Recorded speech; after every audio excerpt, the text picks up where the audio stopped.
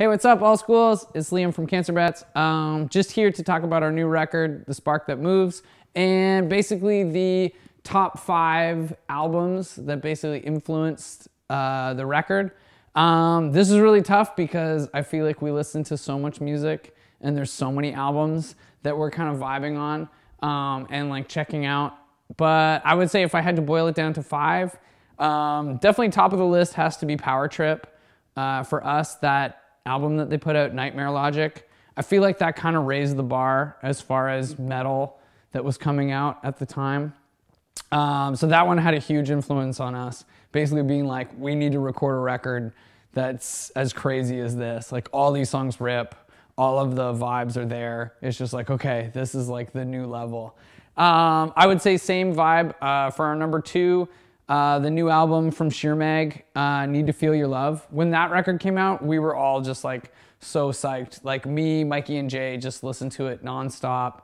I feel like it's such a rad combination of like fun punk rock with like really catchy vocals, really hooky guitar parts, but not too complicated. Like, they just stick to the vibe, they just hammer it out, and it's the best. So everyone needs to check that record out. Another influence that I would say, a huge one for us, there's an amazing band from Canada that maybe some of you guys haven't heard of. They were called Ladyhawk. Sadly, they broke up, but they're definitely like one of our favorite bands. Specifically, when we were writing the song We Run Free, we were looking to like Ladyhawk and in their songwriting, basically like how they made like song structures. And they're not a metal band, they're more like a fun folk, like rock. They're still very punk like in their approach, but they had this like amazing like song structure that like we basically were just like, you know what, don't overthink things, like just make like a fun like punk like rock song and just like have a good time with it. So in that song, I referenced Ladyhawk with the line, "My old jackknife's always on me," which is a Ladyhawk line from one of our favorite songs. So definitely check out Ladyhawk. That band is amazing. So third album that I would say was a huge influence, or fourth album I would say that was a huge influence on us. Jay and I were jamming a ton of A$AP Ferg.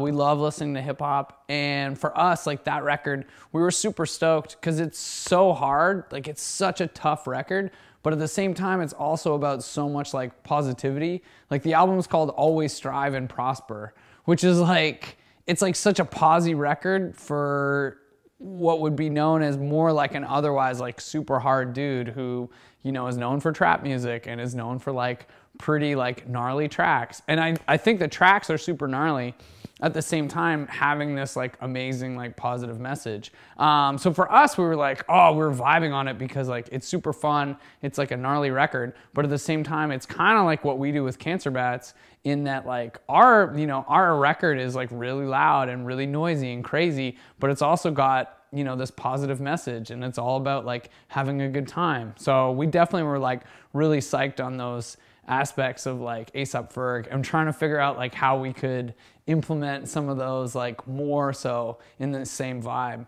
And the last record that I would say has a huge influence on us, I mean, we're massive Entombed fans. I think everyone can hear it in our records. And for us, like Wolverine Blues is always the album that we go back to, and we make sure that we're, you know, having a record that holds up to those standards and is just as banging and just as awesome as something like that. So there you have it. That's our 5 most influential records. I would say to the new Cancer Bats record, The Spark That Moves, please check out our album, and thanks for having us on the site. Cheers.